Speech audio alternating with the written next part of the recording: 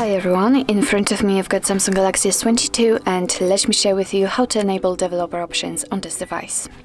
So first of all, let's enter the settings, and here we have to scroll down to the very bottom to find About Phone.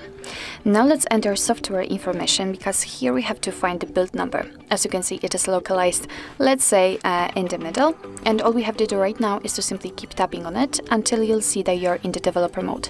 Be aware that if you've got any kind of screen lock, so for example pattern, PIN or password, then your device will ask you to enter it in order to confirm the whole step.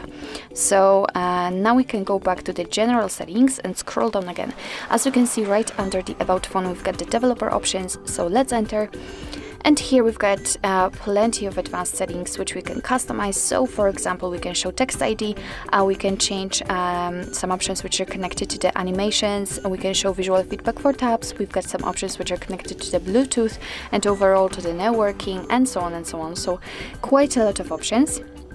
And if you'd like to turn on the option, all you have to do is to simply tap on the switcher, just like here in the pointer location, and your device will immediately apply this option. And of course you can turn it off the same way.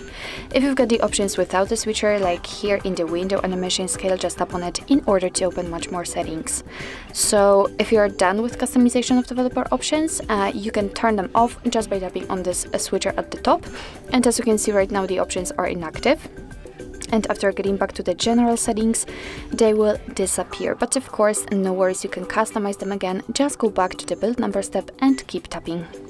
So actually this is it. This is how to enable developer options in your Samsung Galaxy S22. Thank you so much for watching. I hope that this video was helpful, and if it was, please hit the subscribe button and leave the thumbs up.